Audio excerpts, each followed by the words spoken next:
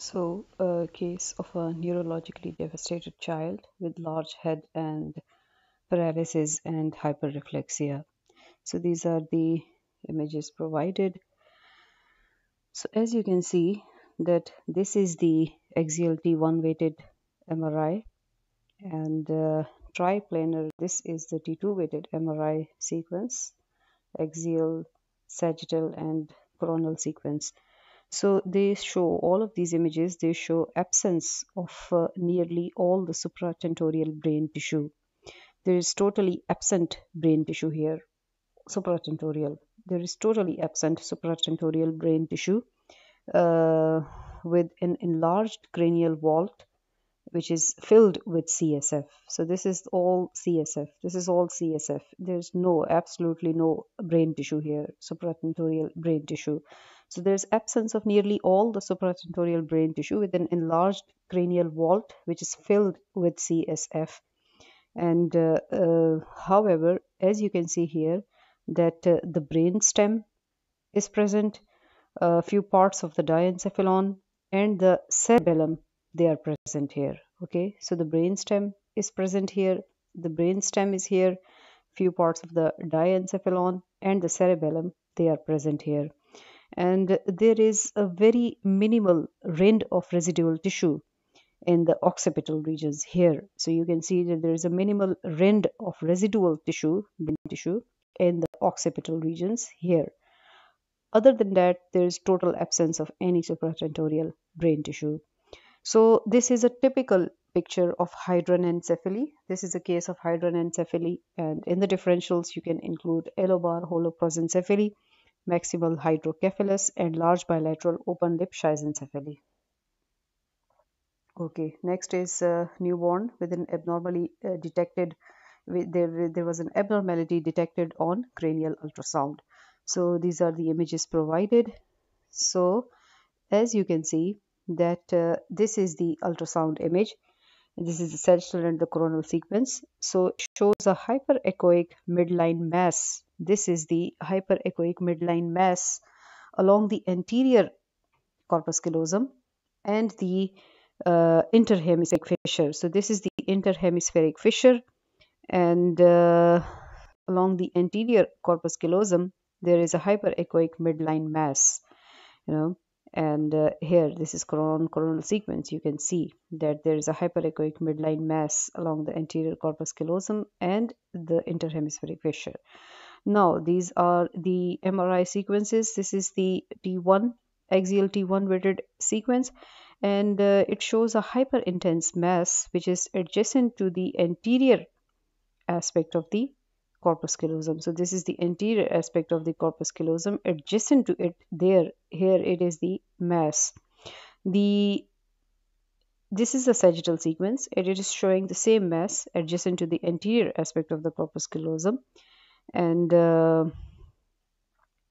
as you can see that the uh, anterior body and genu of the corpus callosum are present. They are present here, the anterior body, and here the anterior body and genu of the corpus callosum are present, but the posterior body and splenium are absent here. Okay, posterior body and splenium are absent here. Okay, so this is the coronal T2 weighted MRI sequence, and it is showing again that the mass is isointense, and it is here. This is the mass, and it is just uh, it is adjacent, and it is just superior to the corpus callosum.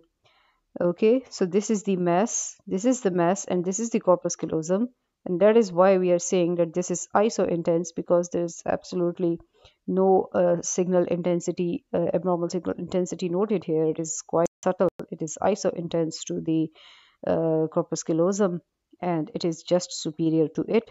And the hypointense band, this is that hypointense band that we are talking about. The hypointense band along its inferior margin is actually representing the chemical shift artifact, which is a very typical finding for any fat containing lesion. Okay, so this is the chemical shift artifact, and This is that chemical shift artifact. This is the isoattenuating mass adjacent to the superior aspect of the corpus callosum.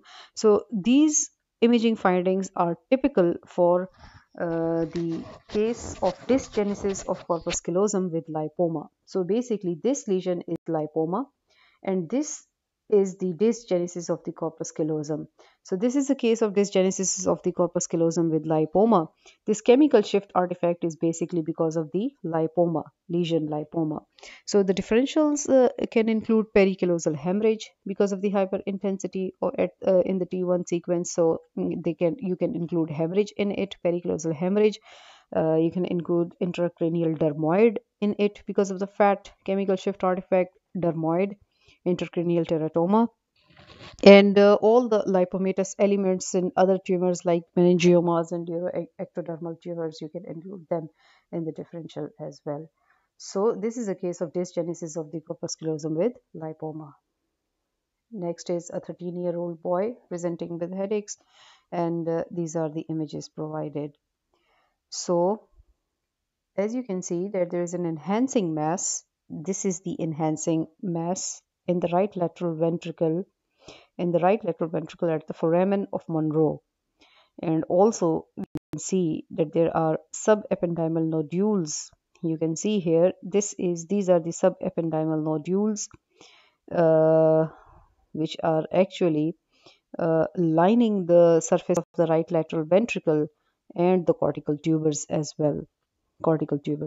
So this is with this constellation of findings, the practical diagnosis is quite limited. It consists largely of subependymal hemartoma. So this is a case of subependymal giant cell astrocytoma associated with tuberous sclerosis, of course. So this is a case of tuberous sclerosis saga. Next is a 53-year-old man presenting with the metastatic renal cell carcinoma, presenting with headaches, confusion, vomiting. Blood pressure is quite elevated. It is 210 by 120 mmHg. So as you can see, these are the images provided in the. Now you can see that the flare sequence here, axial flare sequence, shows hyperintense lesions in the bilateral parietal and occipital lobes here, okay, in the bilateral occipital lobes and the parietal lobes, as you can see here, in the bilateral parietal and occipital lobes, as well as less extensive lesions in the. There are some few lesions here in the right frontal lobe. Okay, so there is lesion in the right frontal lobe, in the parietal lobe, and in the bilateral parietal lobe, and in the occipital regions. So the subcortical white matter is more severely affected than the adjacent cortex. We can see that this is the subcortical white matter, and it is more severely affected than the. Here we can see that the cortex is almost spared. So these lesions, they do not enhance. Here you can see this is a post contrast sequence, so there's no enhancement of these lesions on the post contrast sequence. So also the basal ganglia are normal. Here the basal ganglia, they appear normal. So basal ganglia normal. So this imaging picture, along with the blood pressure, the hypertensive history, is correlating with the diagnosis of posterior reversible encephalopathy syndrome, that is PRESS. And this is the diagnosis here. However, in the differentials, you can put ADAM, acute disseminated encephalomyelitis and hypoxic ischemic injury, toxic or metabolic encephalopathy, and progressive multifocal leukoencephalopathy, PML, if the patient has history of HIV. So next,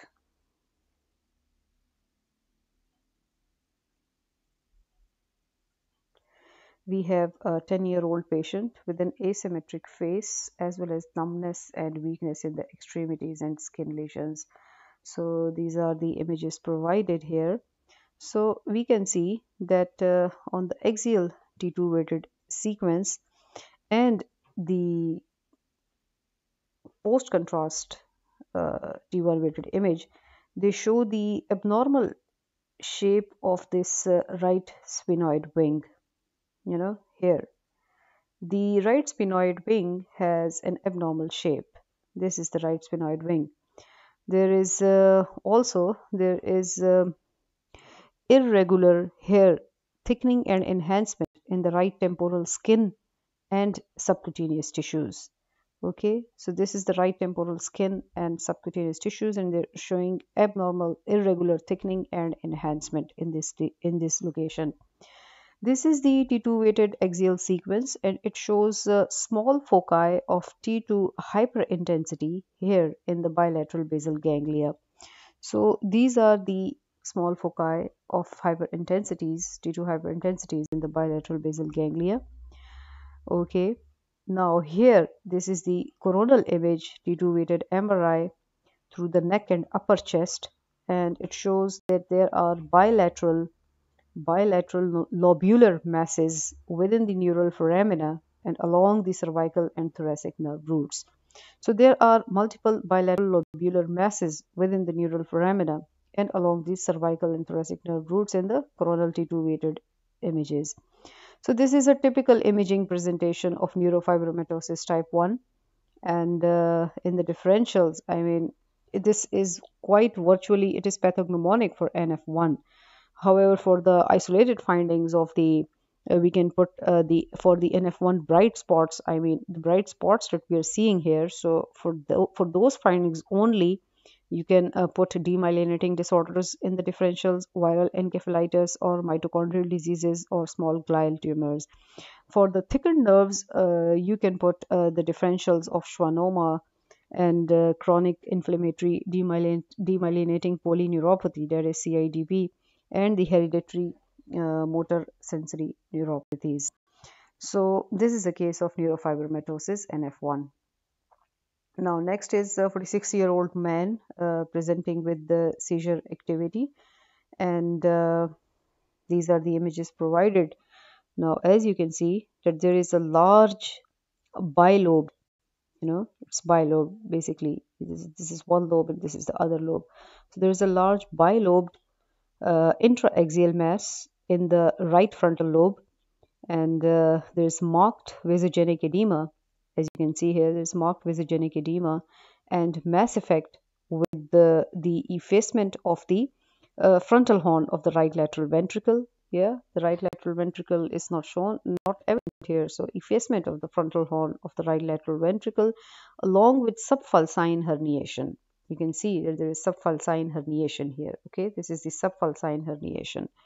So on non-contrast CT, this mass is homogeneously hyperdense. This is hyperdense. This is homogeneously hyperdense on the non-contrast CT scan. A small amount of this, you can see pneumocephalus here due to the recent biopsy. There's a small amount of pneumocephalus here due to the recent biopsy. On MRI, you can see that this mass shows here, this mass shows the ISO2 hyperintense signal on T2. Okay, so there is ISO2 hyperintense signal on T2. However, I don't think that this is T2 weighted imaging. Okay, so there's ISO2 hypointense signal on T2, and also on the post contrast scan you can see that there is homogeneous enhancement, and DWI shows the hyperintensity, which is quite evident. So this is the DWI sequence, and on DWI this is showing diffusion restriction, that is hyperintense. Also on the post contrast homogeneous enhancement, and it is on T2 it is ISO2 hyperintense. Also there are additional lesions which are here, which are seen within the atria of the bilateral ventricles. These are the atria of the bilateral ventricles, and they are showing some few additional lesions. So this is a typical case of primary CNS lymphoma. This is a case of primary CNS lymphoma, and in the differentials you can add GBM and metastatic neoplasm. So another case of 14-year-old presenting, otherwise healthy girl who is presenting with amenorrhea. So these are the images provided. So you can see that this is the axial, and this is the coronal CT images, and they show a gap. This is the gap within the central aspect of the sphenoid bone through which a low attenuation pouch is protruding inferiorly into the nasopharynx. Okay, this is the gap through which this is a gap in the sphenoid bone, central aspect of the sphenoid bone, through which a low attenuation pouch is protruding inferiorly into the nasopharynx. This is the nasopharynx here. Okay, so the sagittal T1 weighted MRI, and this is the coronal T2 weighted MRI, they show that this protrusion of the intracranial contents is actually composed of CSF signal. Now this has CSF signal, because this is T1 dark on T1 weighted imaging, and it is T2 bright on T2 weighted imaging, and parts of the pituitary infundibulum, few parts of the pituitary infundibulum and the optic chiasm are displaced inferiorly. Okay, few parts of the pituitary infundibulum and optic chiasm are displaced inferiorly. So this is a typical case of cephalocele, sphenoidal cephalocele, and in the differentials you can put frontonasal and frontoethmoidal cephaloceles, nasal glioma, dermoid, hemangioma, and in the sphenoidal lesions, you can put nasopharyngeal tumors with the skull base involvement and orbital neurofibromas. And in the occipital lesions, you can put destructive tumors of the skull. So this is a case of cephalocele, sphenoidal cephalocele. Next is 52-year-old woman with epilepsy, refractory to medications, and these are the images provided. Now, as you can see that the coronal MRI images, they show the asymmetry of the hippocampus. It is normal on the right side, however, it's quite atrophic on the left side. This is the hippocampus on the left side, this is the hippocampus on the right side. Look at the volume difference in both sides. On the right side, it is normal, on the left side, it is atrophic. The atrophic hippocampus has abnormal hyperintense. Now this is the T2 weighted sequence, and this is the flare sequence, and this is the flare sequence, and you can see that there is a focus of hyperintensity here. So it is abnormally hyperintense on T2. It is hyperintense on T2 as well as flare images. This is the flare sequence coronal, this is the T2 sequence, and it's abnormally hyperintense. So this is a typical imaging picture of mesial temporal sclerosis. This is a case of mesial temporal sclerosis, and in the differentials you can put chronic injury, that is old trauma, encephalitis, glial tumors, and seizure edema. Next is a 33-year-old man presenting with the history of multiple abdominal surgeries and now presenting with headache and seizures. So these are the images provided.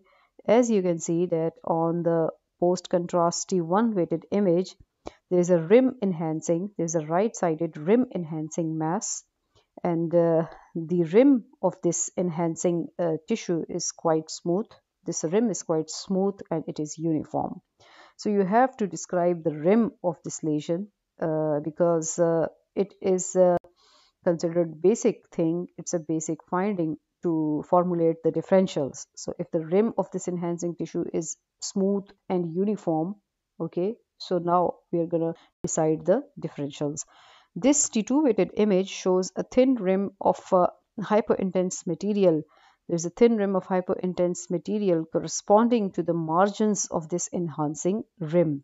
Okay, so you can see that this is the rim. However, there is a hypointense material corresponding to the margins of this enhancing rim. Also, there's extensive edema surrounding this lesion, and this is the DWI sequence, and it shows the majority of the material in this non-enhancing center of the mass is hyperintense. So the material is hyperintense. However, this is the enhancing rim, which is relatively smooth and uniform. So this is a typical imaging presentation of pyogenic cerebral abscess, that is Streptococcus molari.